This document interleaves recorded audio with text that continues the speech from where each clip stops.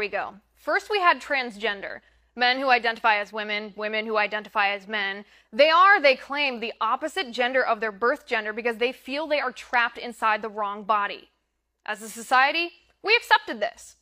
Then we got transracial. Rachel Dolezal, the white woman who pretended to be black and even led a chapter of the NAACP until she was exposed and thrown out, she claimed she wasn't pretending to be black. She is black because she feels black. She's a black woman trapped in a white woman's body. She's transracial, she says. As a society, we accepted this for the most part, except some liberals who claimed transracial is a thing, but Rachel Dolezal doesn't qualify because she's an imposter and a liar, and imposters and liars aren't entitled to their feelings or their identity. There's more. After transgender and transracial, we got transabled. Yeah, this one's really messed up. Physically healthy people who feel they should have been born disabled. A man in Great Britain cut off his arm because he felt like an amputee. A woman in North Carolina poured drain cleaner in her eyes because she felt blind. Transgender, transracial, transabled. Guess what's next? A grown man posting an ad on Craigslist wanting a nanny because he identifies as a baby. You can't make this stuff up. Ridiculous?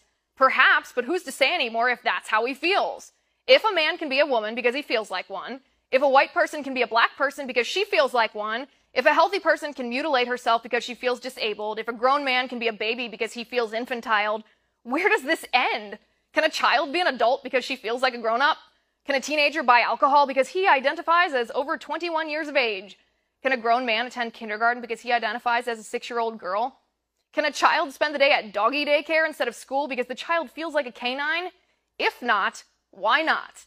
If a kid can be transgender because he feels like a girl, who are we to tell a child he must attend school or obey his parents or refuse him a beer when he orders one?